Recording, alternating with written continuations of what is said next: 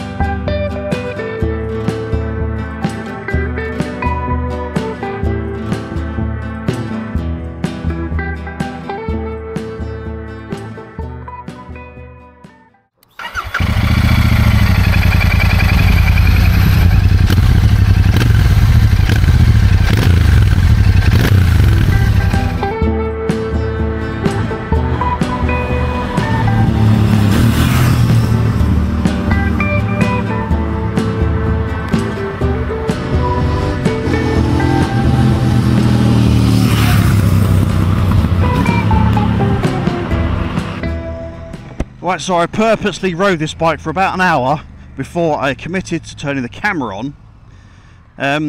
So I want to give you a bit of an idea really, so it's a little bit more than a first ride. So I can gel with the bike first before I talk about it. Oh yeah boy! Oh great, yeah, it's got plenty of power. Enough to get you up to speed, but not get you in trouble. Although you probably still could get into trouble with this. So, a lot of regular viewers will know that I owned an Interceptor 650, so I will compare this to that vehicle. Straight away, it's a much better bike. Why is it a better bike, Nicholas, you say? Because, one, it's a different design, it's cool as f***. Two, the riding position is cool as f***. Apologies for my language, but that is my initial expression of this motorcycle.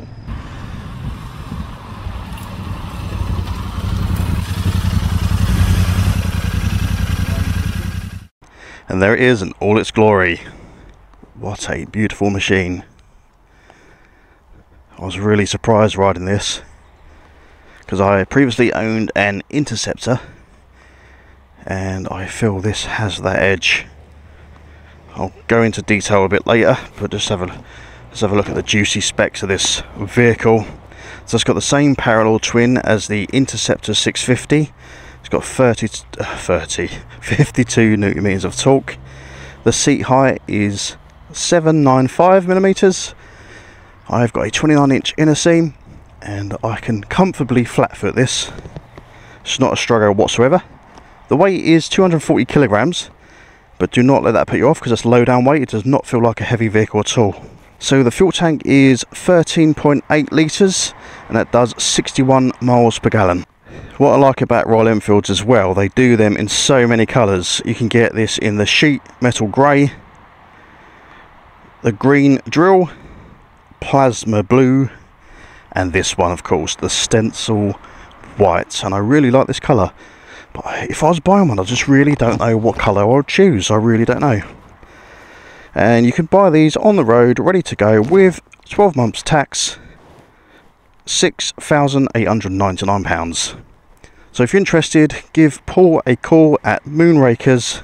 You can visit their website and I'll put their number on the screen now. Alright, so let's have a look at some of the features. Now we spoke about the specs. Let's turn the vehicle on, look at the dash. Very similar to the Scram that I owned, and actually it's very similar to the Meteor 350 dashboard. We've got a digital fuel gauge, we've got a clock on there, gear indicator. Oh, it's actually got eco lights, pretty cool. We have the speedometer, but that's a manual speedo, which is pretty nice. It adds to that retro feel. Got the trip navigator, which you can download the app and that will connect to your phone, so you can have turn by turn signal navigation. What a lovely feature. I quite like it because it's got a very clear clock. I think the quality of Royal Enfield has dramatically increased. Look at this switchgear, it's metal. A metal switchgear. It's so premium. The handlebar clamp, thick powder coats, lovely quality. Look at that shock absorber, it's massive. You've got the clutch lever, which is span adjustable through this lever here, which is pretty cool. Nice, thick, wide clutch lever. Plenty of room for your fingers to even out that pressure. Royal Enfield quality certified. Metal as well. I love this style. It's retro. It's got a round sort of toggle switch. And we have hazards as well. And as we are on the subject of lights, traditional filament bulbs on the indicator, LED side light and dip main beam. I quite like this casing. Powder coated black. It's not going to discolour. Paul has apologised for this being dirty, but unfortunately someone took it out in the rain the other day. Let's have a look at the swing arm. There's a pivotal point of the vehicle, of course. A nice chunky swing arm, I like it. Got the usual Derbi brakes made by Brembo. Rear brake on this is fantastic. The front one is more progressive, meaning you've got more control of it. You can dial in that braking. It's there when you need it. You pull it hard and it stops. Seat tyres, which is a similar brand to Pirelli. Nice chunky forks. Upside down forks. I'd prefer this over the Interceptor, just because of the foot positioning, slightly forward. It's not getting in your way when you put your feet down at traffic lights. Upside down forks. Bit of wind protection, gives you that nice clean air, no buffeting. This is definitely a better vehicle. Right, let's have a look at the other features. Right, let's have a looky in the fuel flap cap area. So that lifts up like that. Put the key in, twist it. It's on a pivot, stays solid. Nothing worse than taking the fuel cap off and you don't know where to put it. Nice little hole there, nice full tank there. Thank you so much, Paul, for filling that up for us. Let's have a look at the key while we're here. Nice solid key, got the Royal Enfield logo there. Very nice, I like it.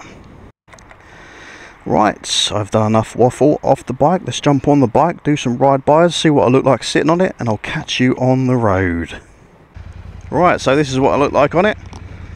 5'9", easy flat foot it. This is the natural riding position. This is why I prefer it over to the Interceptor, because when you stop at traffic lights, you put your feet straight down like that.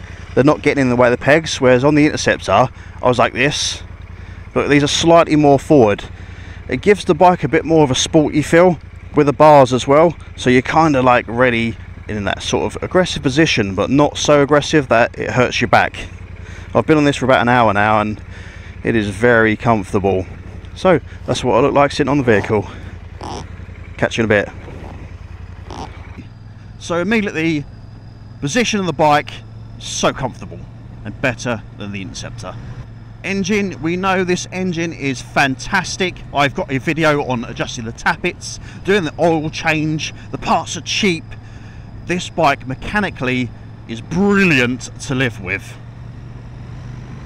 Even if you're not a fully qualified mechanic, you can still work on this vehicle. You don't need a fancy computer to work with it. Oh, and it sounds so nice. We've got the parallel twin pushing out 52 Newton meters of torque. We've got the twin pipes coming out the back. What I like about these bikes as well, you can get them so many different colours, and there's so many performance upgrades for these. You can really make this bike your own. Again, the quality, fantastic, second to none.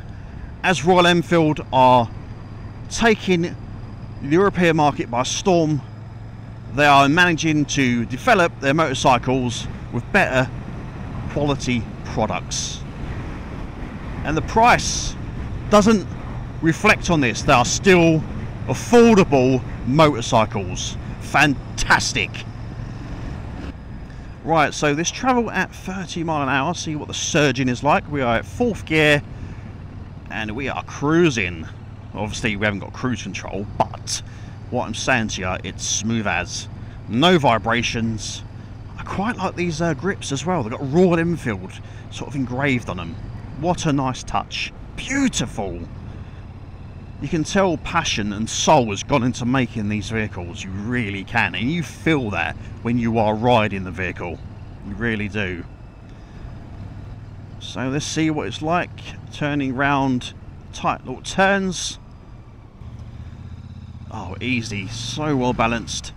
It may be quite heavy on paper, but honestly I tell you, it is not a heavy bike when you are taking it round the corners. Definitely not.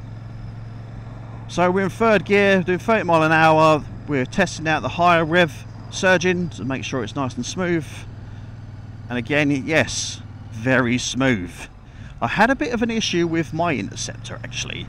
I brought that in 2022. I think it was 2022. And the issue I had with it, when you revved it stationary, the revs would go under 1,000 revs and the bike would nearly stall, and on occasions it used to stall. This bike has none of that. I've had the bike when it's cold, I've ridden the bike now it's warm, and I've done that rev to check that stalling issue, and it is spot on, absolute spot on. So if you're worried about that stalling, this bike doesn't do it. My Interceptor did, and the demo on the Interceptor that done the same. So this is a demo, it's not doing the same. I imagine that Royal Enfield has addressed that issue. Right, so the wind, what are we doing? 50 mile an hour, clean air, absolutely clean. There is no shield on there. To be honest with you, you don't need it. You would not need to buy a screen on this. The air is evenly spread, so it's not hammering on your head. You're not going to wear out your neck muscles if you're on a long ride. So I wouldn't worry about the buffeting, that's not an issue. What can I say? The seat is a little bit hard, I must say. But it's got that bobber look to it, so you're not going to expect that to be nice and soft, but you probably can upgrade it. It's not unbearable, but it's not the softest. So I've been riding this bike now for about 2 hours, obviously off camera, so I can give you a good feel for it. And I am telling you, I've got no negatives apart from what you mentioned with the seat, and that could probably be adjusted later on, getting a comfort seat or a gel pad or something like that. I would definitely buy this motorcycle. There's no reason why I don't trust the Royal Enfield brand. Very passionate company, lovely choice of colours, and they are priced accordingly. Very, very good value for money, and that's what this motorcycle market is all about. Getting good value for money, not building a reputation and then cutting costs. These are on the up, they are increasing costs. So grab one of these while you can and head to Moonrakers. Thank you so much for watching. I've really enjoyed riding this bike. Please stay tuned for more reviews. Thank you again to Moonrakers. Check them out, give Paul a call and ask for a ride on one of these in Norwich. So until then, I've been Nick, and I'll catch you on the next episode. Ride safe. Oh, it's beautiful. It's beautiful. How balanced is that? Look at it. No hands. Don't try what I'm doing at home. Oh, so nice this bike. So nice. Right, let's give you a cheeky little tunnel pass, shall we? We don't get many of these. Oh, I don't know how well that comes off on camera, but that sounds harmonic.